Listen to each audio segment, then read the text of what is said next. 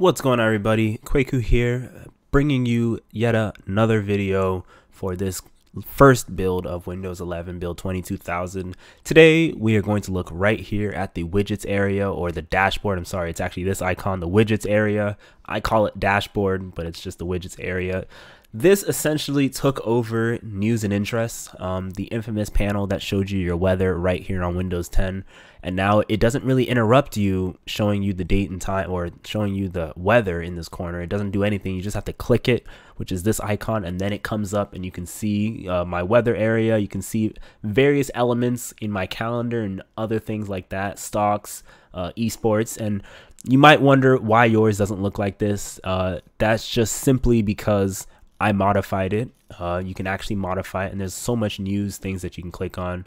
And it looks like they even updated the scrolling across the OS. That's pretty nice as well.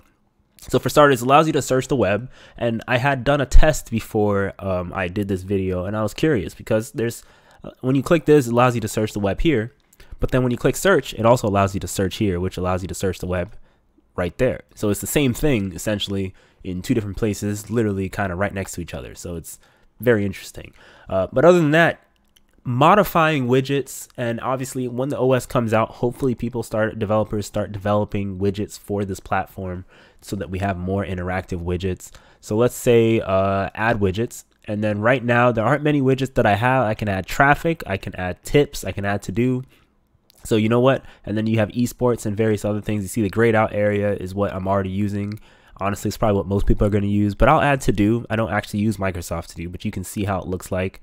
And then if I hit the X button right here, it goes back out and you see that you got to do. It's actually an interactable widget. So in my previous video where I did Microsoft to do Windows 10 app review, one of my early videos, you can see that I created this Bubs area and it says do Microsoft to do app review. You can actually interact with the widget, which is pretty nice. You can add new tasks to do on the to-do app. You can add new calendar events, which obviously opens up your calendar on Windows. So it's kind of interesting. You see this popped up right here. It's actually showed up Outlook on the web, which is strange. It didn't open up the calendar itself, but it's kind of interesting that they did this. They said, you know what, we need people to use news and interests. Let's make it take up 1/3 of the screen, about 1/3 of the screen. Obviously on my full size screen, it doesn't take up 1/3, but it takes up like 1/5. It's still very big.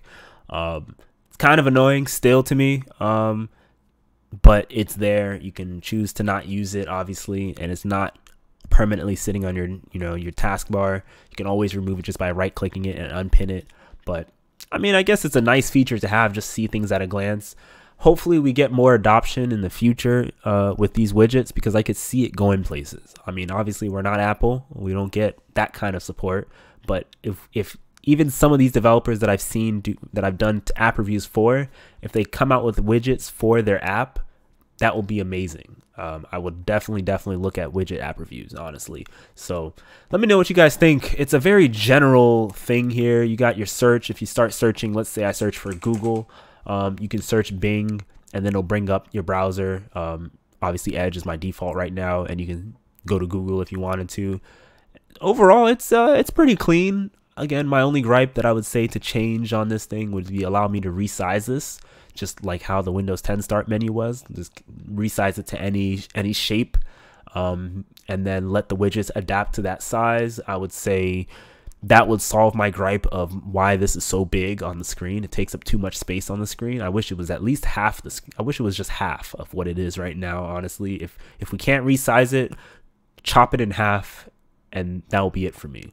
And maybe you can do a span for it or something like that. But overall, that's about it.